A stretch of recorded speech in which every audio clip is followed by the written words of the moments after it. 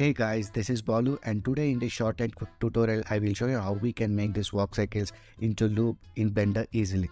So without any further ado, let's start today's video. So here I got this character from Mixamo, and if I select this armature and if I expand this here, you can see it got this animation for 70 frames. After that we don't have that walk cycle. So if you want to have this walk cycle throughout the timeline, just we need to select the keyframes, press A on the keyboard to select all the keyframes, Shift plus E and select this make cyclic. So now we will have that walk cycle animation throughout the timeline, but the character will be coming to its origin position here. So here we don't want that to happen. We want this character to be moving forward continuously. So for that, let's move on to this graph editor here. So here you can see we got this waveforms, right? So here we can select any of the waveform. So here I will select this waveform here.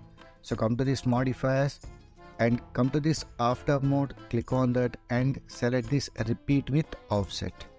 Now copy those options, copy that modifiers and press A on the keyboard now and paste those modifiers, and here in this paste modifier options, expand this one, select this replace existing. So now if I play this, we can see we got our character with the walk cycle moving throughout the timeline forward. So in this way we can make these walk cycles last throughout the timeline.